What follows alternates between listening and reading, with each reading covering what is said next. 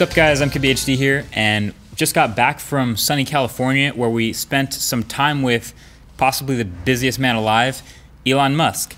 But he was super generous with his time, and we did this sort of a sit-down chat at the Tesla factory, and then also did a sort of a factory tour, which will be a separate video coming soon. But a ton of things we could have talked about since we were at Tesla at that time. Basically, our topics ranged from talking about Tesla products to our love for Tesla to tech and the future, all wrapped into one. So this is that chat.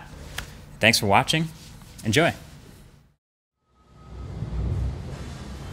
All right. First of all, thanks for taking the time, sitting down. I'm on your very busy schedule, I'm sure. Good to see you. Yeah, good to see you too. Welcome. This is a really interesting place to be. We're kind of in like a bird's eye view of seeing a couple different things happening behind us in the factory. These occasionally move, which is cool. Those are empty door carriers. So they would have carried the doors to cars to get assembled, and then they're on their way back to pick up some more doors. Nice. So I think most people know you as the boss, the face of Tesla, the decision maker.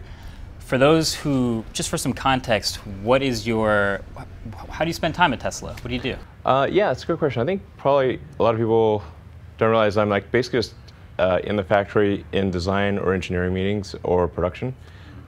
So that's like 80–90% of the time. I think sometimes people think I spend a lot of time on Twitter. Sure. I don't know why they would think that. That's crazy. But actually, that's like almost nothing. Most of my time is spent, well, at least in the last several months, especially going around the factory, and then working on, say, the paint shop, the body shop where we weld up the body, the final assembly where we put all the parts together, and then if I'm not here, I'm at the Gigafactory in Nevada. Okay, so P100D owner, undefeated in stoplight races for a while now. Rich over here in audio. Hey. Model 3 pre-order, okay. Waiting for his, and Brandon behind the camera also waiting for Model 3. Okay. What version are you waiting for? Long range. Long range. Long range, and what color? Oh, okay. That is a good combo. I got blue rear wheel drive. Nice. Okay. Silver. Cool. So my question is, how, aside from making great products, how do you get people excited about Tesla? There's a lot of people I know and that I talk to who are just intrigued and interested and excited about Tesla as a company.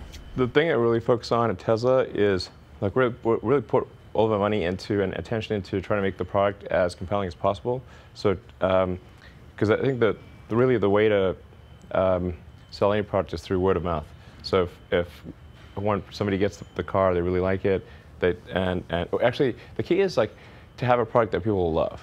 Yeah. And generally people, if they're at a party or talking to friends or whatever, you'll talk about the things that you love. But if you just like something, it's okay. You're not going to care that much. But if you get love the reactions from the highs and the lows, yeah, so you got to make sure people really love it. You're gonna talk, and then that'll generate word of mouth, and that's basically how our sales have grown. Like we don't spend any money on advertising or endorsements or so anyone like buys our car, they just bought it because they like the car, and it's genuine. No discounts. Like I actually even pay full retail price for my own cars. Okay. Yeah. And then we're really focused on trying to make the cars more affordable, which is really tough. Like in order to make the cars affordable, you really you need high volume. So you need economies of scale. And because the other car companies make a lot more cars than we do, they got way better economies of scale. So as we're gradually able to build up and do more cars, higher volume, then we can build them for progressively like less money, and then make the cars available to wide range of people. But it's super. Honestly, like the car industry is like super competitive. It's like it's like insanely competitive. So as far, I think I read a really interesting, or I think I heard it actually from an earnings call, but something interesting you said is one of the top 5 most frequent trade-ins for Model 3 is a Prius, right? Yeah. Which starts at $20-something thousand, and they obviously have massive economies of scale. Do you think there's room? I mean, Tesla has Model 3, Model S, and Roadster and up. Is there room for possibly an even less expensive quality electric car experience? Yeah, absolutely. I think in order for us to get to, like, let's say ultimately getting to like a $25,000 car.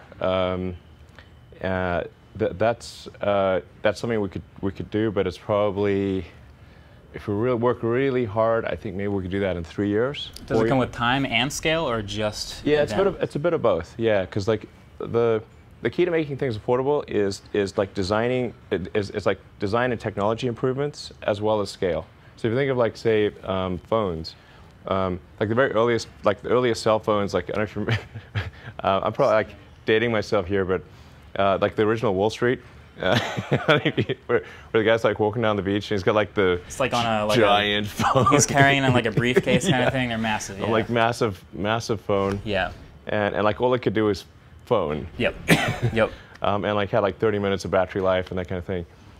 Now, at that time, in the absence of technology improvements, like no amount of money, no amount of scale could have made that phone affordable. That'd be a lot of engineering iterations, a lot of design iterations. And we're probably, I don't know, on the 30th version of a cell phone. And with each successive design iteration, you can add more capability, you can integrate more things, you figure out better ways to produce it. So it actually gets better and cheaper. But it's like a natural progression of any new technology that it takes multiple versions and large volume in order to make it affordable. Gotcha. Is there anything in the near future of Tesla that you're really excited about? Yeah, there's a lot of things actually.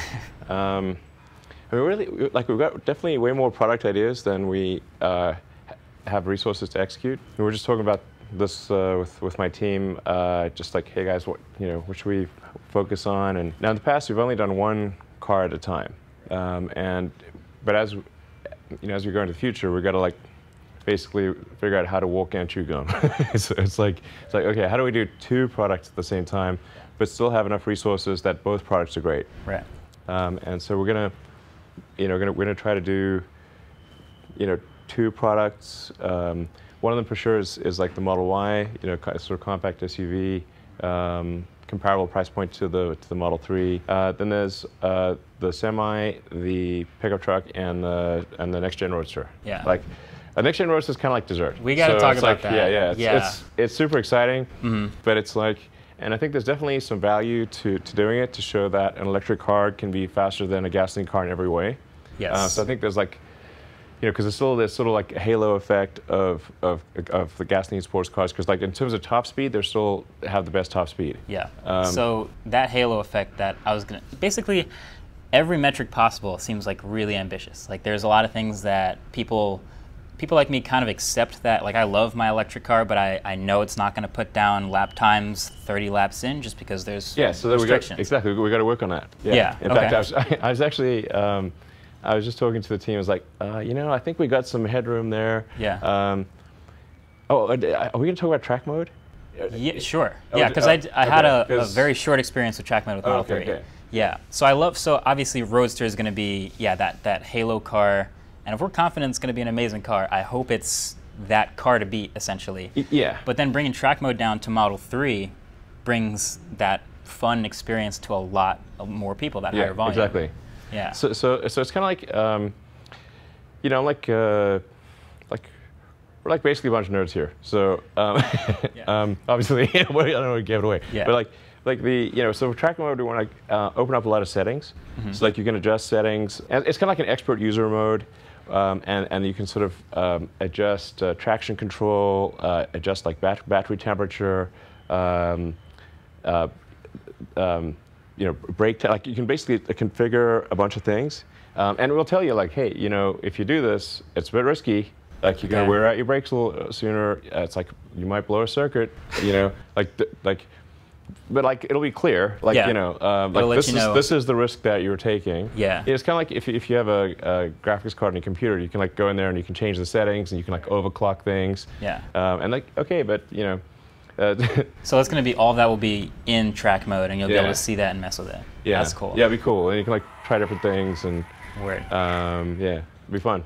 A little more on Roadster. Because I made a video about it just after the event. I was sad I couldn't be there, but I'm a day one deposit because I was that excited. Okay. But I was wondering after you made that announcement, one, you said, I think I quote, plenty of space. What does that mean?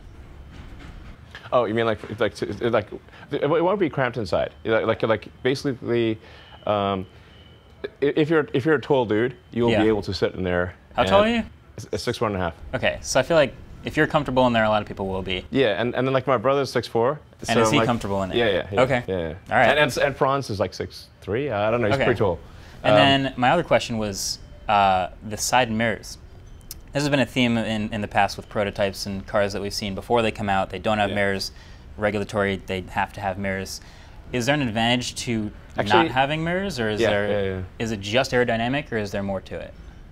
Now it's actually surprisingly how the mirrors, particularly at high speeds, can have quite a big effect on the drag of a car. They're like little air brakes, basically. Like typical car side mirrors reduce a highway range by around 5%. Wow. Yeah, it's pretty intense. So you can see in a wind tunnel, like you can see, when you see like the sort of smoke trails in the wind tunnel, you can see just how much.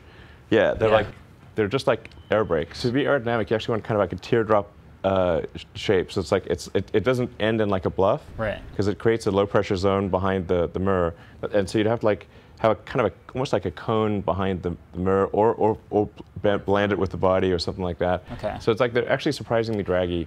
Now, a manufacturer is required to have side view mirrors, but I believe that the owner is not. Like I think you're like. Okay. You can modify things, like at least in the U.S. you can, if you, the owner can modify things. The rule is about manufacturing, not driving. Very much about manufacturers are very tightly constrained. Okay. And it's actually one of the things that makes it very hard to make a car that looks good and has a good performance and aerodynamics and everything, because there's like you got all these constraints and there's so many rules you need to follow. So it's very challenging to make a car look good. My other question about Roadster, the specs are insane. They're ludicrous, some might say. Yeah. So the Plaid, even. The only thing beyond ludicrous is Plaid. So 0 to 60 in 1.9 seconds, but more importantly, I was interested in is the 200 kilowatt hour battery and the 600 plus mile range. Are these numbers assuming an improvement in available technology by 2020? Or are they something you can achieve now but don't have the manufacturing capacity to, or is it somewhere in between? Yeah, so think of it like basically it's like two Model S P100 packs. Yeah. But you're really just doubling the internals, the cells inside. So there's like a lot of stuff that's related to the pack and the packaging and the safety and all that sort of stuff that is not related to the cells. So you can double the number of modules inside, and it would still be like maybe an 80% increase in the volume of the packs. Like the floor would get 4 or 5 inches higher if it was current technology. So, but we think we'll probably get another maybe 20%, 10, at least 10, maybe 20% improvement, because we'll use, the thing about like an expensive car is we can use the state-of-the-art, the most advanced equipment. Like, it's kind of like with computers, like they've come out with a new like graphics card or CPU. It's like initially it's expensive, and so, but then over time that price drops down. And people like wonder, is it like, do you have like automation, do you have people? It's like we have both. You know, it's just like a cyborg, but like integrated cyborg thing. Yeah. Actually, like one of the biggest constraints for us is like being able to hire enough people. That's what I was going to ask. So like, and there's parking, a lot parking, of man, parking. There's a lot of parking here. Yeah. You have a lot of robots and a lot of people in the factory. What do people do that robots can't do? And obviously, there's a lot that robots can do as far as lifting and moving things. But as far as precision, maybe there's things they can do that humans can't do. Do you have a ratio off the top of your head, maybe, as far as people versus machines? You know, it varies massively depending upon what part of the production process. Right. So some parts of it are like 80 to 90% automated, and then some parts of it are like only 10 to 20% automated. What are those parts that humans do better than? Humans are really good at adaptation and rapid evolution, and like doing like little like finicky things like that. like for general assembly, like one of the mistakes we made that was like pretty big mistake was trying to automate general assembly, which is where you put the parts together. You know, so like some of the things, it's like trying to connect a hose that's like sort of dangling around. I see. And then you got like the robot's like got to find the hose, grab it, like then connect it to another hose. At that point, it's like really hard. Yeah. Like a person can just go, oh, done. Gotcha. Yeah. That makes a lot of sense. Yeah. And it's like, when you see it, it's like, wow, it's super obvious. Word. And then we try to have robots do this, and it's like robots like grabbing the wrong thing and like trying to stick it over here, and then like, oh, the hose was here when the robot thought it was here, and so now it like tries to grab air, and then like smashes into the car. It's like, you don't want that. It was a comedy of errors, tragedy of errors. Like person, you can say like, this thing needs to connect to that thing, and then however they arrive, person can figure it out. The robot would be... The robot would be like, ah. Yeah, gotcha. And then as far as Tesla's overall master plan is what it was originally called. So you start with the low volume, high price Roadster, then you move on Model S, higher volume, lower price, to Model 3. As far as I know, that's where the master plan ended. Yeah, that was like part one. Yeah, Part one. We had Model X in there, which you know, that was definitely an exercise in hubris. Now the X is an amazing car, and it's like, but it's like we kind of got carried away with the art. I hear it's very difficult to make.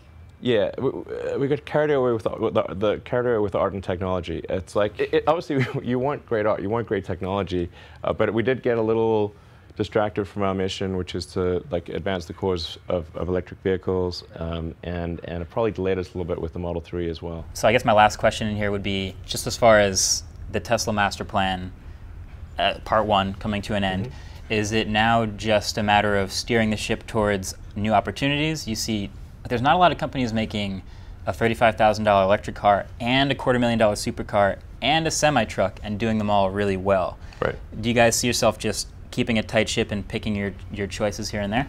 Yeah, that's why what I was saying earlier, like it's a tough strategic call between focus and like wanting to do a bunch of different models. Like I think we want to try doing two at the same time.